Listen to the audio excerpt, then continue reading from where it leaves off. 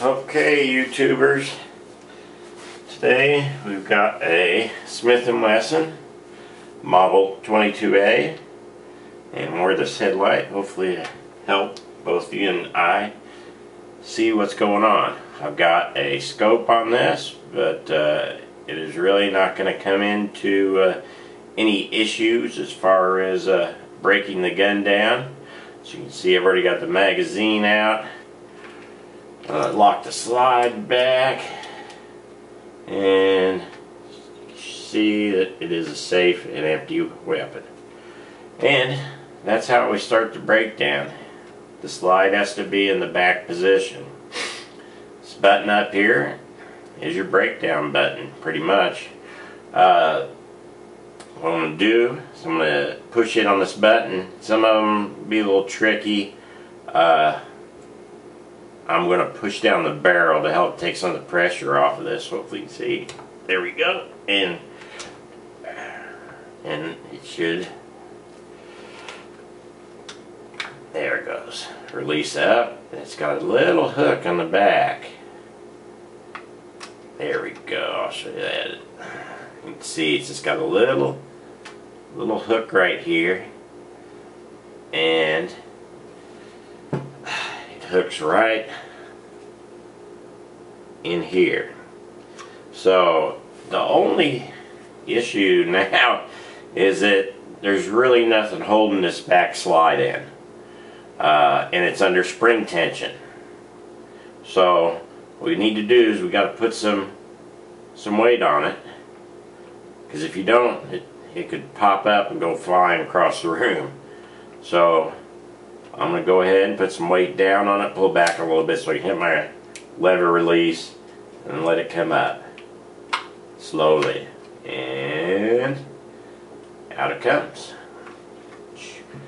And here's our spring and the famous little tab. You bought this gun new, you should. Smith & Wesson usually includes several of these that you replace after so many rounds.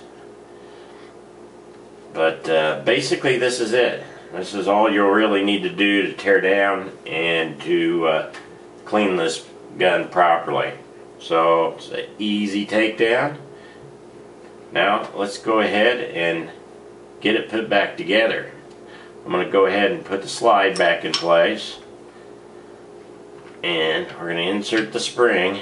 And just in case your little buffer fell off, it's got a slight curve to it, and that curve should point towards the front of the gun, towards the spring. So you got the spring, and you see this has got a little curve to it, and that means it goes to the front.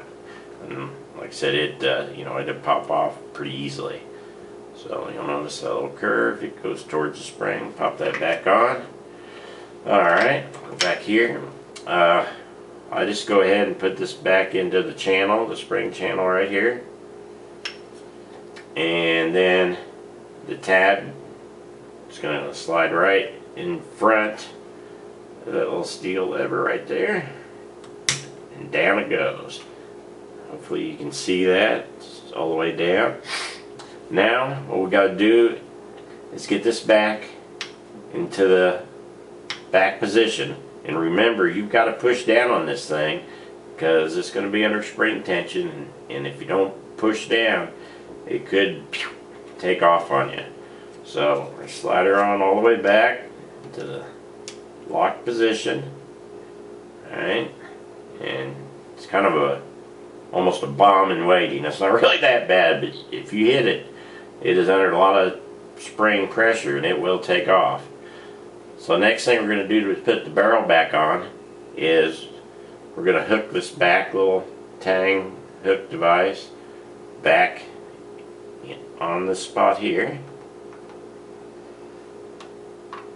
Alright, and then I'm going to push in the button, and there we go, push down on it so I got a good positive lock. I'm going to go ahead and move my magazine, or my Everything's working the way it should. And that's it. It's a pretty simple gun to break down. Had a little issue when I first purchased this gun. I had to send it back in to Smith & Wesson. They got it straightened out, and it's been a pretty good gun. So especially for the money, it's pretty hard to beat. So hopefully that'll help you.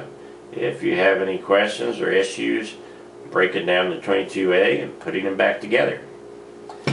Thank you.